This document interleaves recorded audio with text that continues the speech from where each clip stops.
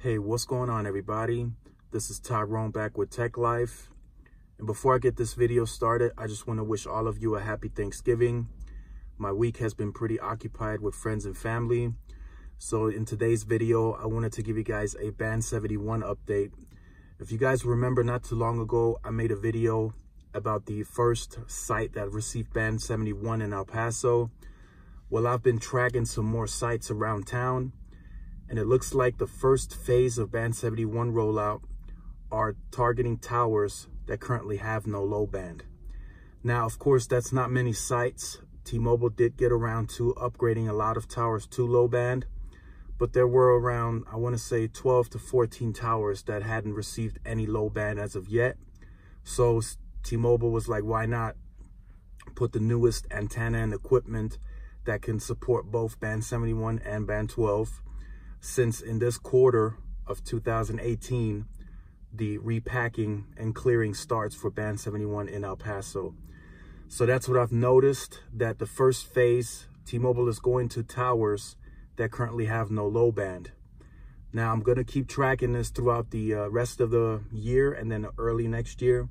I want to say phase 2 is going to be targeting sites that they think need a capacity boost.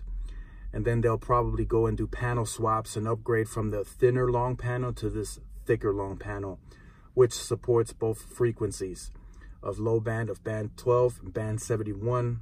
Band 71 is 600 megahertz and Band 12 is 700 megahertz. They both operate about the same.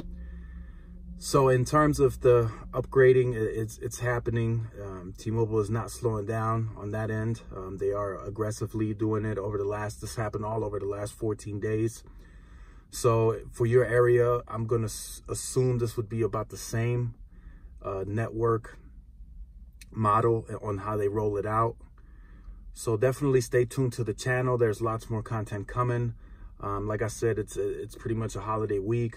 The kids are out from school, so I've been pretty occupied.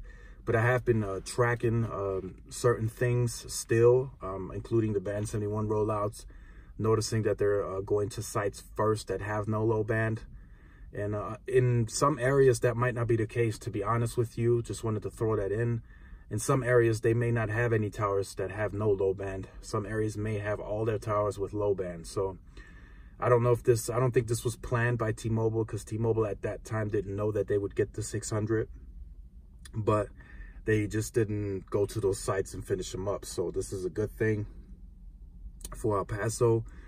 But like I said, I hope you guys have a happy Thanksgiving. I just wanted to record this video for you guys real quick, so you guys have something for today to check out. Band 71 is definitely happening. It's very aggressive. And it's going to happen even more next year and going into 2020. So definitely stay tuned, like, share, and subscribe. Make sure you hit the notification bell so you're notified when I upload content. This is Tyrone with Tech Life, and I will see you guys in the next video. Peace.